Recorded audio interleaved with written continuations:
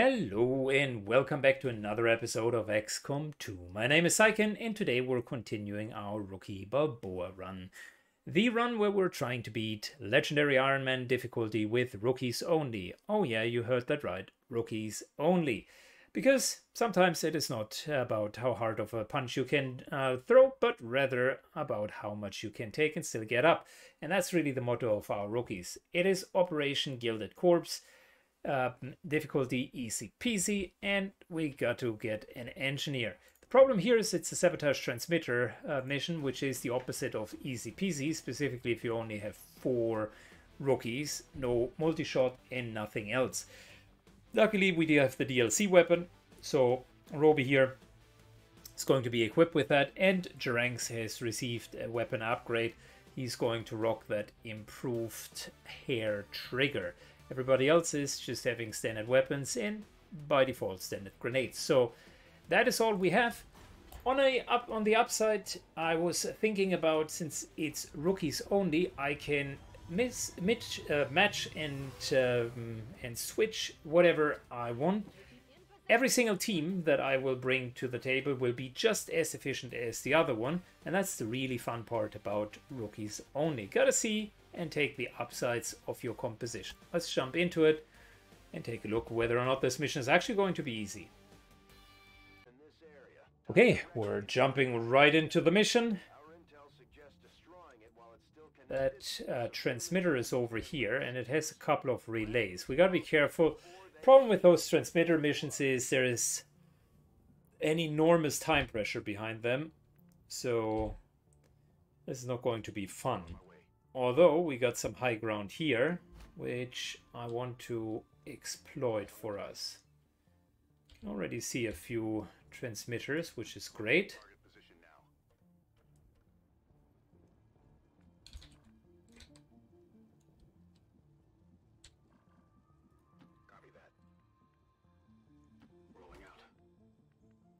Okay, let's charge in as far as we can.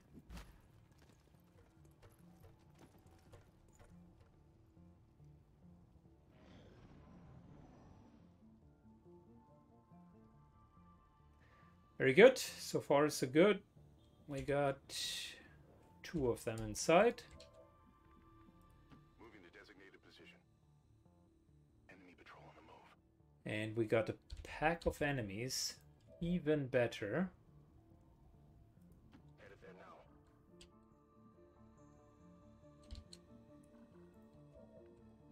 Can't fully get into cover. That is aggravating, but we can get over here, and we could get over here, right? Right. So this here, I don't know if it could be a shot. Well, in a perfect world, we would try to assassinate all 3 of them with a grenade, but we got to deal with what we have. So that's Overwatch for now. Jeranx here has the hair trigger, so he's going to be the one that is taking the actual shot. And let's take a second Overwatch. Roby will be the final judge to be able to hit someone who might have been injured. There we go. It's a nice hit.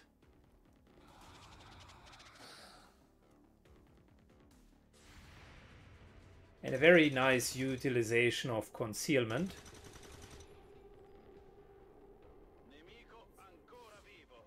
Fortunately, that sector is still in cover.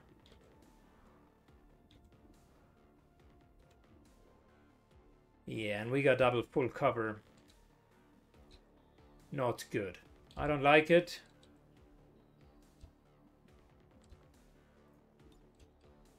In a perfect world, I would move forward, throw the grenade, remove the cover, and hit the transmitter.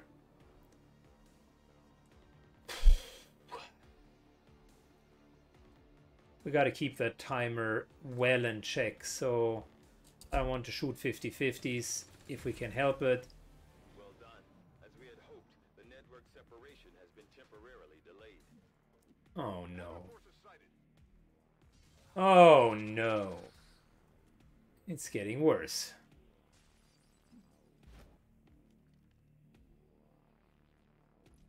On the move.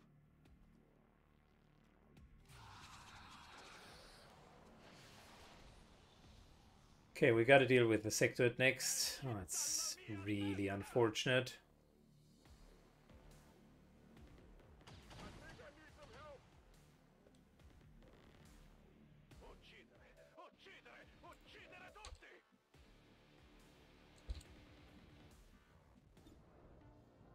Oh, look at that. Well, this could prove to be useful.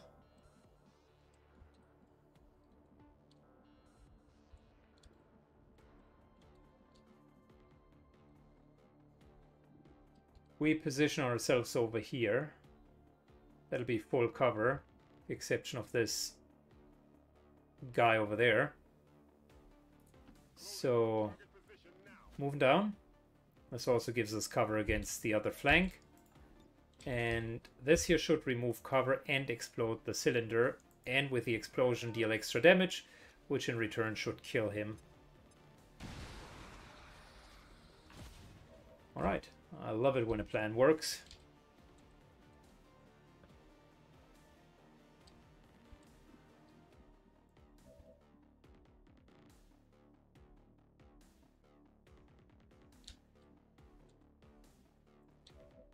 On the flip side, I would love it if this guy would just die, because he's currently posing a real threat to us.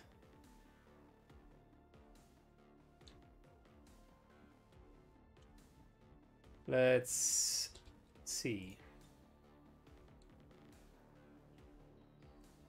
I mean, we got a 70% chance to hit him. I think we're going to take that. Okay, that was the right decision. Good job, Roby. Ordini confermati. Mi muovo. Bastard moves in, flanking the trooper down here. Nemico a terra. And now we're starting to slowly but surely clean up the mess. There's another high ground flank over here.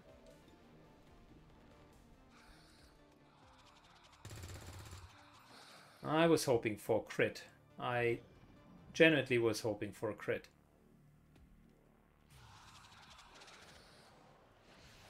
Evac! We need emergency evac now, damn it, now! Come on. Shoot him again. Or shoot one of those transmitters. Damn it.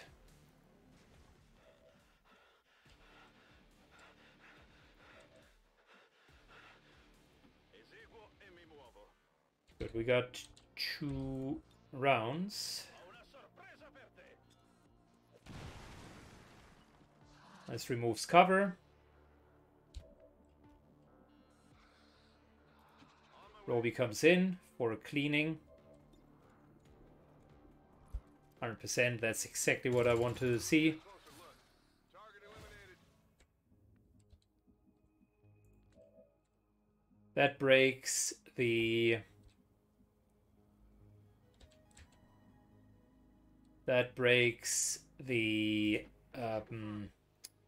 the panic over here, as you can see. We got a data cache, that's great. Got some goods here. And I want to buy us more time.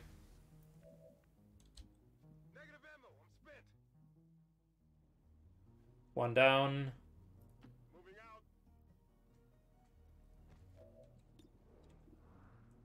And the second one down. We'll keep the ranks a bit in the background. For now, we're fine. We still got time.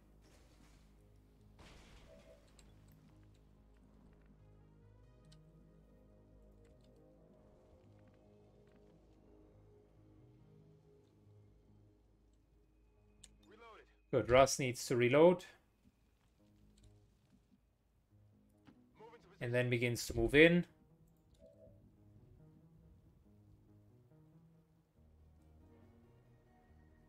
Moving. We gotta push on.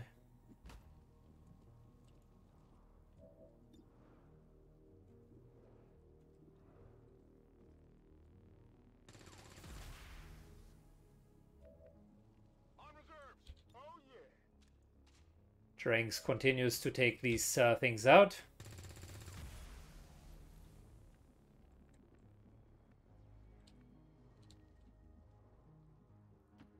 And we're charging to the front with Bastard as fast as possible. More enemies incoming soon, I would suspect.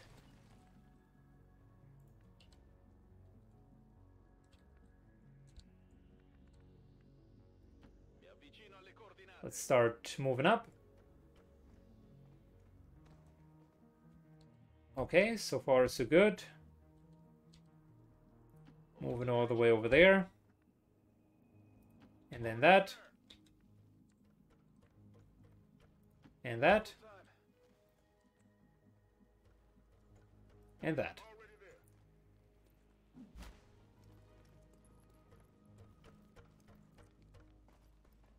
We will take our chances with the high ground here. Very likely that there is a team downstairs.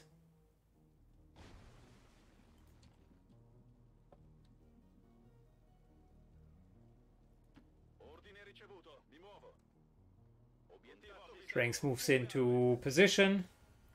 No, it was actually Bastard.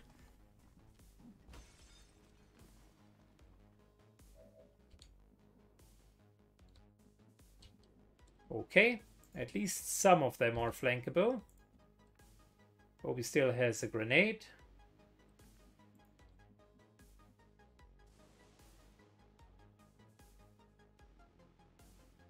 We got one over here as well.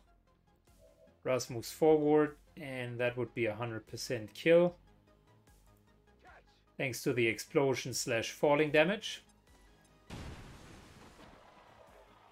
Always take the 100% kill. Reason not to.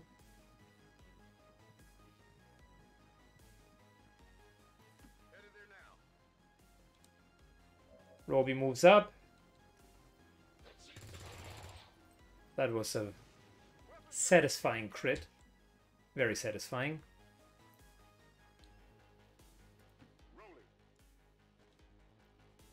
Moving up with Jerangs, and that could be a kill for the officer.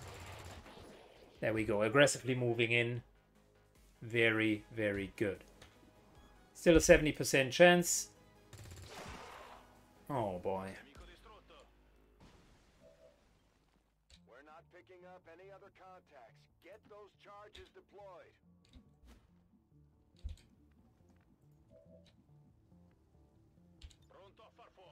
But we're almost out of ammunition, but the continuous reloading has paid off. I'm ready. Heading there now. Come get some. Got it covered. Good. And that's potentially the end of it, right?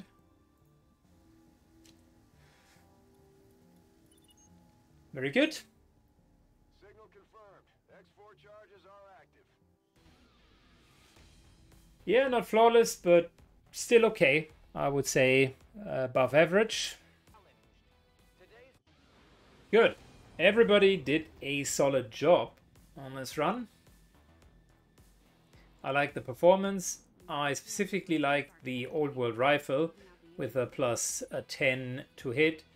We gotta look out for scopes because they will be helpful for us. Very helpful.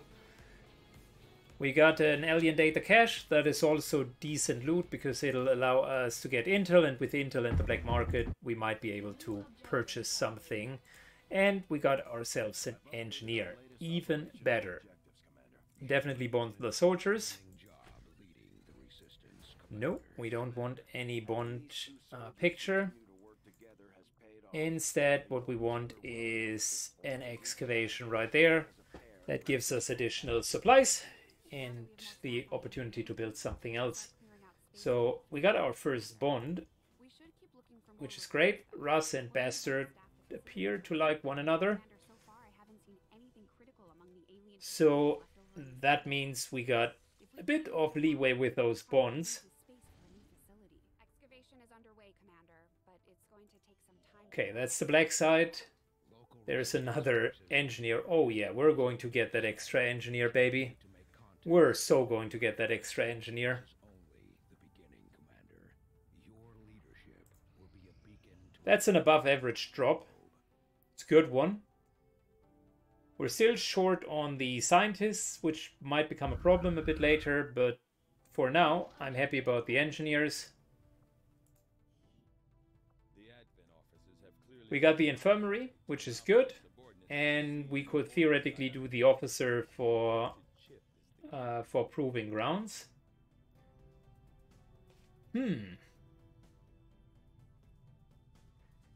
I am thinking proving grounds is legit helpful.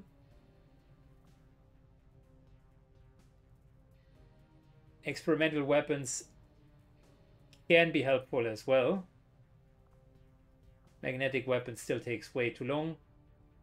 This here allows PCSs, but not useful for us now. I think we're going for the officer.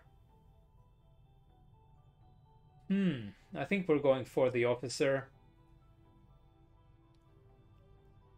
Because it opens proving grounds, and I want to build proving grounds relatively early in this run. It's one of those buildings which will help us a lot.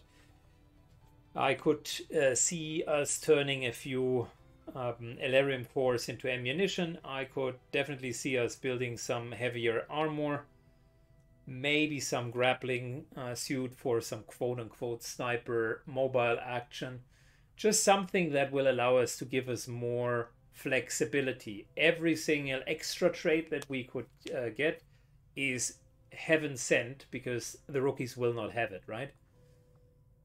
Experimental weapons definitely offers a few options. The axe less so, because we can't use melee sidearms. The frost grenade, arguably yes, but in a very, very small radius, so not as good as if being used by a grenadier. Funnily enough, the bolt cast I could see can turn into something meaningful. Good, Advent Officer it is, and yeah, we're clearing debris. Okay, there's definitely going to be a terror mission soon-ish, and we got another engineer. For now, that's good. It will allow us to excavate even further and faster. That's our income for the first month, those bits of debris. And we can build hopefully 2 more buildings, because we will need every little bit of help that we could get, including supplies. Now at the beginning, whilst we cannot expand, supplies are still meaningful for us. Cool, what do we have? Side trips. Holy moly. Apparently the mod does not fully work. It offers a... well, maybe it can't, because it always offers classes, right? Ronan Murphy, that is inappropriate, Murphy. He's not available in this run. He's an inappropriate sharpshooter, sitting in the Avenger, telling jokes, making everybody a bit uncomfortable. But yeah, we're going to rescue him anyways, because fuck it, why not? He's inappropriate Murphy.